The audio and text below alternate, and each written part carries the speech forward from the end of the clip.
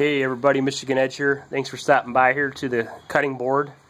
Real quick here, I want to do a shout out and a thank you to a new YouTuber, Bob Kelly. Everybody, I'm going to link in my description his channel. He does a lot of videos on, or a few videos on his knife collection. He's got some cool knives. He's got a good sense of humor, and he's a nice guy. So stop by and check him out. Look at my description. If you like what you see, give him a thumbs up, subscribe, let him know Michigan Edge sent you. So Bob Kelly, everybody. On to the video here. Today we're going to do a video on potato knife patina. And it is as simple as it sounds. What I recommend for this is a cotton ball, some rubbing alcohol, and obviously a knife. Use your cotton ball and your alcohol. Get that cotton ball wet and clean your knife blade off really good. Get all the fingerprints and stuff off. Then you need a potato.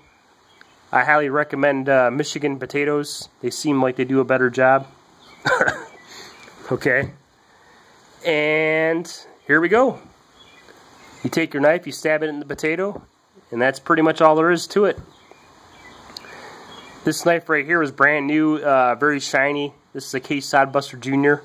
in chrome vanadium steel. It had a nice mirror polish finish on it before I did this. And people say, oh my god, why would you want to do that and ruin that beautiful shine? Well, honestly, a carbon steel blade, if you actually use it, it's going to develop a patina naturally anyway over time. But one of the benefits to doing this is it provides a little protectant layer on your knife. It puts a good rust on your knife, and it prevents it from getting bad rust. Now, you can still get bad rust on your knife, but it just seems like it helps things out a lot, guys. Okay? So this has been sitting here for about 16 hours now.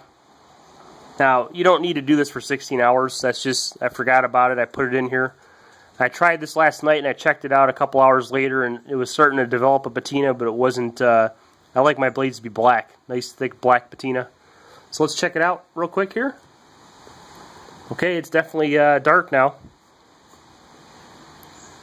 Let's clean her off here.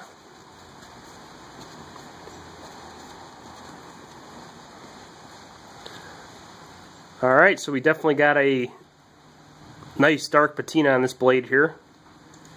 I like the antique look myself. It gives it a nice old school antique look. You know, if you like the pretty shiny look, then obviously get a stainless steel knife, guys. Stay away from carbon steel. But there's a lot of benefits to carbon steel.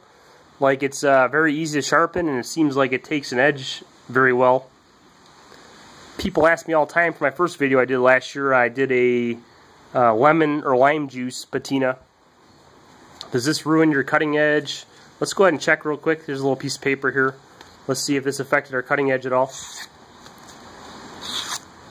Still very sharp.